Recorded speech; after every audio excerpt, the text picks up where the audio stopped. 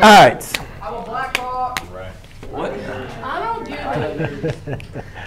it. It is very just random. So anyways, ladies and gentlemen, when we're taking the cube root, I'm going to do this kind of the slow way to maybe help out some people that want me to go back through this again, or if you're taking a test. But then I'll also show you guys a little bit of a quicker way to go through this. But basically, guys, the main important thing when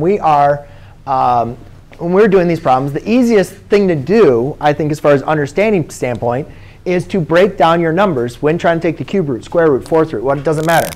So you break them down into what we call our prime factors. Well, 4 can be written as 2 times 2. Everybody agrees with that, right? Yeah. Square 80, though, is a little bit difficult because I'm going to have to use a factor tree because this is kind of big here.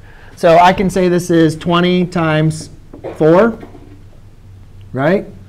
I could do this as 5 times 4. This I could do as 2 times 2.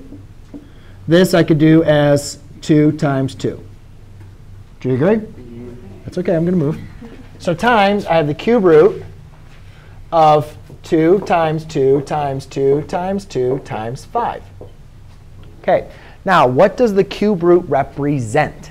The cube root represents what number multiplied by itself 3 times. So when we're looking into simplifying this, we're going to want to take the cube root, Brianna, of numbers that are multiplied by themselves 3 times. Well, under this cube root, I only have 2 multiplied by itself twice, so I can't do anything. Over here, I have 3 2's that are multiplied by each other. So therefore, I can't do anything here, so I'm just going to keep that as the cube root of 4 times the cube root of 2 times 2 times 2 is 2. Cube root of 2 times 5 is 10. Now, so I simplified it. That's what I said in doing these problems, is simplify first.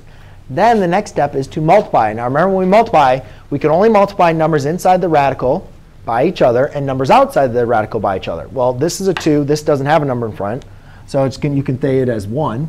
So you could just have 2. And then 4 times 10 is 40.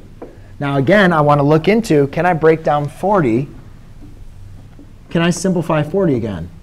Well, 10 times 4, 5 times 2, 2 times 2, right? So again, I can simplify this. The cube root of 40 is going to be 2 cube root of 5. So I have 2 times 2 cube root of 5. Does everybody see how I got that? Because once I multiplied, I was able to simplify again. So my final answer is 4 cube root